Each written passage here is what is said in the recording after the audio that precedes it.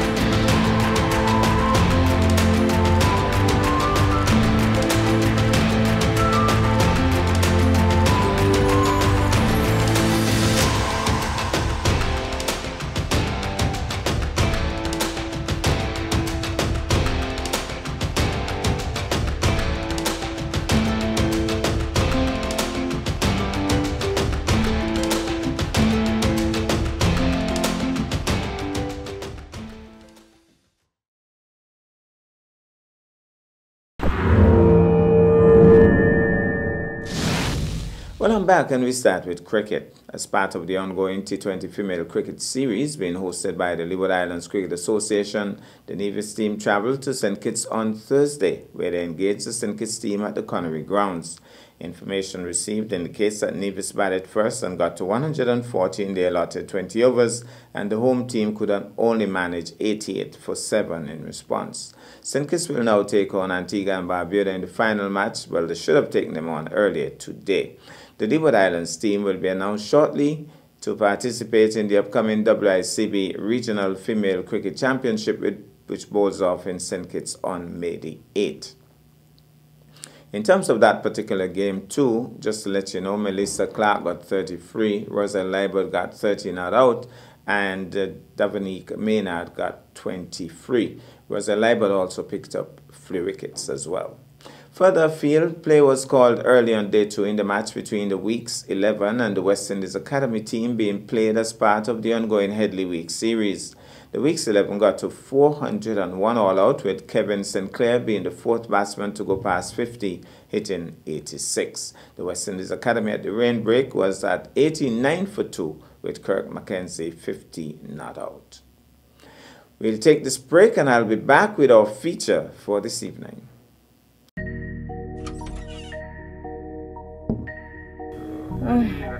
Hi, miss, are you okay? My chest out to me. All the pain gone down to me arm. Someone call the ambulance.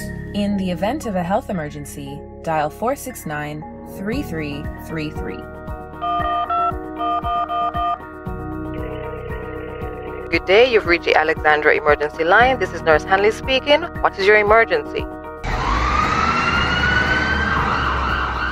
For health emergencies, dial 469-3333. That's 469-3333.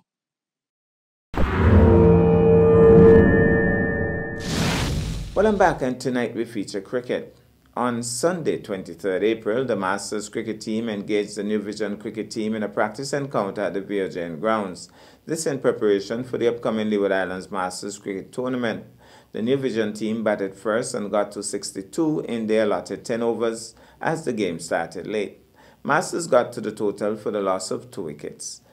4 wickets, that is. Summarized scores: New Vision 62 for 2 in 10 overs, Carlon Smith 21, Peter Charles 16, Dishon 15, Sterling Marshall 1 for 6, Demari 1 for 17. Masters 63 for 4 in 8 overs, Colin Walwyn 24, Sterling Marshall 20, Wendell Wallace 12 not out, Peter Charles 2 for 8, Alan Ward 1 for 16, Dishon 1 for 28. Another encounter has been scheduled between the two teams for this coming Sunday, 30th April. Well, we got a bit of the action from that game.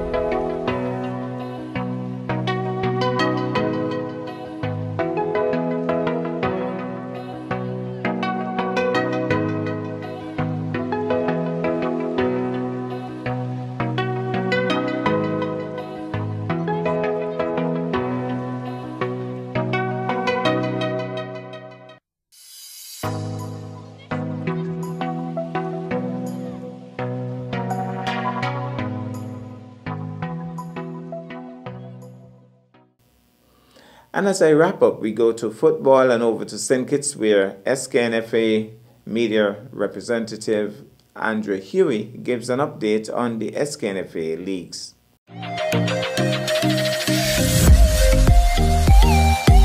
Shaveen Boston scored a brace and helped deliver a 2-1 victory for St. Peter's FC over Fast Cash Saddlers in SKNFA Premier League action on Friday in St. Paul's. Boston scored at the stroke of half-time in the second minute of stoppage time and at the beginning of the second half in the 48th minute to give his side a 2-0 lead. Saddlers' Evans Roy Barnes scored from the penalty spot in the 68th minute. Saddlers had scored twice, but the goals were overturned by the referee. Shaquille Barzi of St. Peter's was sent off in the 65th minute after receiving his second yellow card of the match. In the night's other match, defending champions SL Horses St. Paul's United drew 0-0 with Saul Island Auto Supplies Connery FC. After losing their first match of the season last week, Flow 4GK and Rockets lost 2 more points when they drew 1-1 with Security Forces in Sandy Point on Saturday in the SKNFA Premier League. Raheem Davis scored for Keon in the 35th minute, but Daniel Francis equalized in the 60th minute for Security Forces. This is considered a good result for Security Forces, who are yet to win a match, but earned 2 points in their last 2 matches, a result of a strategy their coach, St. Clair Morris, said they have been working on. Well, for the past weeks, we've been working on our strategy in terms of having a mid-block and a low block. And then see coming to footful in this game, where we settle in the low block and mid-block and try for the counter-attack. We don't want that's okay. I tell the fellas just continue. In the first half, yeah, we had them. At least 1 or 2 goals we could have scored. Unfortunately, we missed them. But as the game goes along, we get more confidence. And as this is our 3rd game where we play good, great football, just that we need to work on the attacking part of it now. Once we work on the attacking part of it for the next coming up games or the second one, I think we do good. But overall, I'm satisfied with the team. I'm proud of them. Very proud of them. Assistant coach of Keon, Valentine Anthony, said this was an off game for Keon. Well, I would say kudos to police. They come out and they executed their plan. To my team, we tried our best, but in the end it just didn't work out for us. I think we just had a bad game, a half game.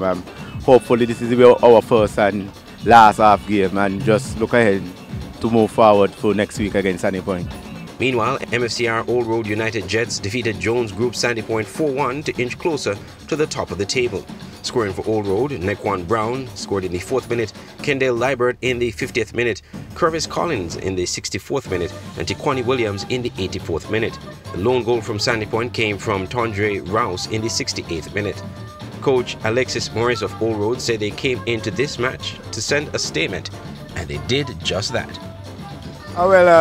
Tonight I must tip my hat to my guys. I think we came out from the very onset and we wanted to send a statement. And I believe that we would have done that. It's unfortunate that we only ended up scoring 4. We should have scored a barrage of goals tonight. But we are grateful for the victory nonetheless. And we just got to continue as we have 1 more game in the first one. We are targeting 23 points. We're sitting nicely at 20 right now, and we just want to come back out against Connery in the final match day in the first round and ensure that we secure 23 points.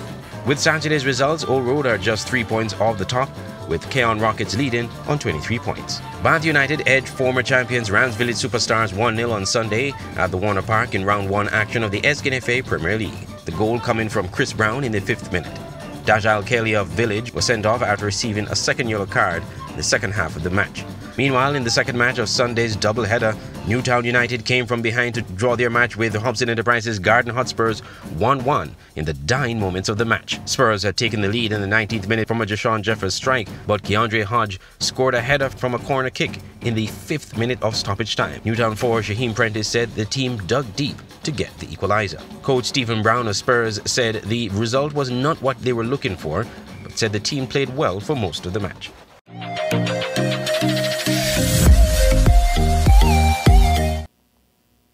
And that's our package for this evening and indeed for the week. I am Curtis Morton, reminding you that you're going to watch sports if you're not fit.